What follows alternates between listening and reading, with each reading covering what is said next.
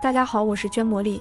以后买回来的银耳，不要只知道用来煮银耳莲子羹了。自从婆婆上次去了她闺蜜家之后，就学会了一道银耳非常营养、开胃又下饭的独特做法。我相信这种做法，很多朋友都没有见过，更没有吃过。邻居吃了一口之后连连称赞，赶紧问我讨要方法。我家孩子3天2头吵着要吃，说真的比大鱼大肉还受欢迎。学会了之后，家里面来客人了也可以露上一手，全家人都会夸你有创意，是大厨级别。好啦，杂七杂八的话就不多说了，接下来一起跟着视频具体来看看我是怎么做的吧。首先我们要准备一朵漂亮一点的银耳，银耳最好选择这种颜色偏黄的，不要选择那种发白的，那种有可能是被硫磺熏制过的，吃着对身体不好。放入盘中之后，往里面加入适量的温水没过银耳，然后再加入几滴白醋，再用勺子搅拌搅拌，使它溶解在水中。加入白醋能使银耳快速的泡发，白醋能够软化银耳，加速泡发的时间，还能使做出来的银耳更加的脆爽好吃。大家要记住，泡发银耳的时候，底部一定要朝上，这样才能保证银耳能够全部的被水给浸泡着。最好是再借用一个工具，我这里随便找了一个西红柿，其他的重盘子或者是锤子将其压住，这样可以使银耳吸水更加的均匀，加快泡发速度。做美食讲究的是一个营养，准备几片生菜，用流水把它冲洗干净，然后再把它像我这样子一片一片的重叠好，最后改刀切成宽一点的生菜丝。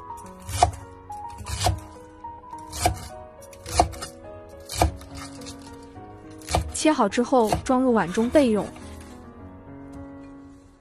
接着再准备一个红萝卜，萝卜我们最好选择这种表面带泥土的，这就证明是刚从土里拔出来的，比较新鲜。不要选择那种表皮光滑好看的，那种有可能是被硫磺熏吃过的。偷偷的把萝卜皮刮掉之后，先切去头和尾，然后先改刀切成厚厚的薄片子，尽量稍微切的薄一些，也要切的均匀。切片之后，再像我这样子用右手把它码平整，最后改刀切成萝卜丝。放点红萝卜，既增加了营养，又点缀了颜色，还加强了口感。生菜绿色，红萝卜红色，红绿搭配吃的营养又美味。全部切好之后，装入小碗中备用。下面再准备几根洗干净的香菜，把它切成小段，不喜欢吃的朋友也可以不放哦。切好之后装入碗中备用。接下来再准备1个、2个、3个、4个、5个大蒜子，先把它切成蒜片，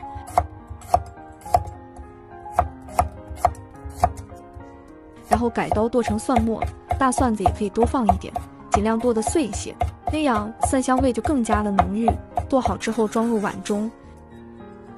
接着再准备1个比我老公还长得高高长长，看似又歪歪扭扭的红线椒，把它切断去1半就可以，然后再把它对半切开，1分为2，最后改刀切成辣椒粒。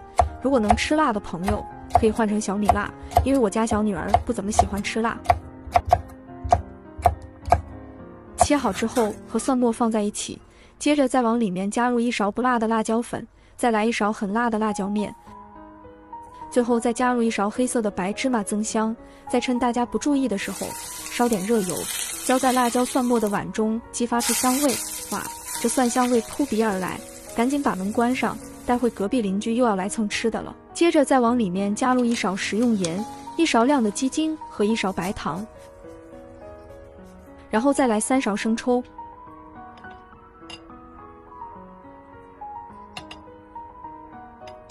，1勺蒸鱼豉油，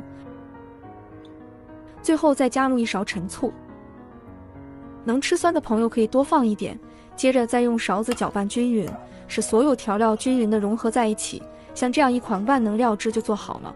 无论是用来拌面条、蘸饺子、配包子、馒头，都非常的鲜香美味好吃。搅拌均匀之后，先放一旁备用。这时的银耳也浸泡好了，先把西红柿拿掉。泡发好的银耳非常的漂亮，像云朵一样，体积也明显比之前膨胀了许多，摸上去特别的柔软。按照我这个方法来泡银耳，几分钟就泡发好了，而且营养也不会流失。接着再往里面加入1大勺面粉，把它清洗一下。大家都知道，银耳的结构是比较密集的，里面很容易残留一些灰尘和杂质，还有虫卵之类的。而面粉具有很强的吸附能力，它能够有效地吸附掉上面的脏东西。所以说我们在食用之前一定要用面粉把它清洗一下，这样就吃着比较放心健康。现在的人都很注重健康养生这一方面了，有句俗话是这样说的，病从口入，因此就要从吃的这一方面入手，最起码东西要干干净净的。大家看一下，里面的水已经变得非常的浑浊了，先把它控水捞出，然后重新加入适量的清水，把它多淘洗2遍，洗去上面残留的一些灰尘和杂质，包括附着的面粉水，直到把里面的水洗至清澈为止。按照我这个方法清洗过后的银耳就非常的干净了，像天上的云朵一样白白的。再把它控水捞出，然后装入碗中，再把整块的银耳掰成几小块，这样能方便我们下一步的操作。接着我们再用剪刀剪去银耳根部这坨黄色的部分，因为这个地方比较硬，而且还很老，吃着口感不好，一定要把它去除干净，要不然会影响整道菜的品味。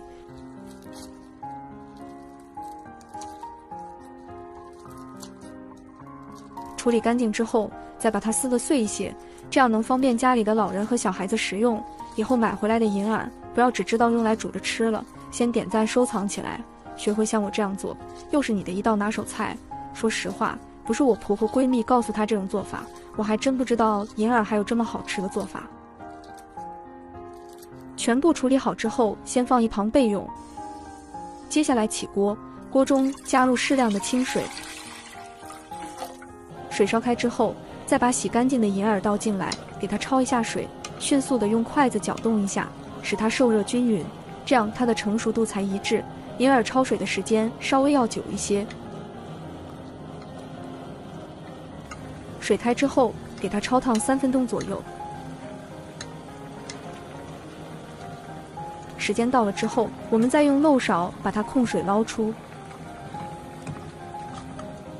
先装入碗中备用，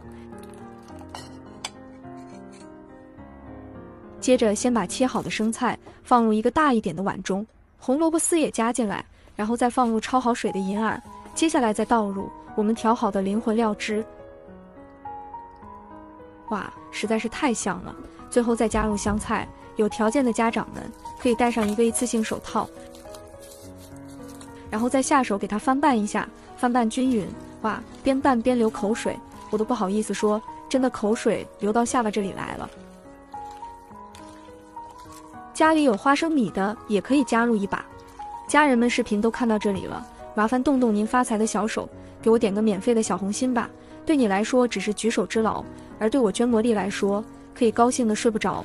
现在这个视频就辛苦你帮娟魔力点赞转发一下，非常感谢大家的支持和鼓励。充分的翻拌均匀之后，就可以装入碗中美美的享用了。这样做的凉拌银耳，清脆爽口，开胃又下饭，光看着颜色就知道非常的好吃。做出来的美食除了要营养之外，颜色方面也要搭配好，这样才能使人看着更加的有食欲。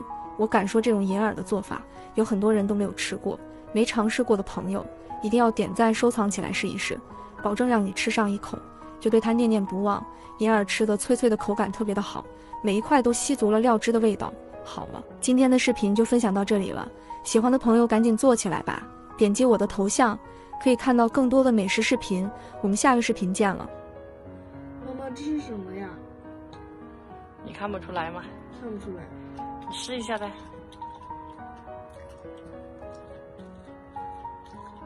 银耳啊？对，银耳。味道怎么样？脆脆的，特别好吃，很入味哈。这个银耳很脆，清脆的，里面放了红萝卜、生菜呀。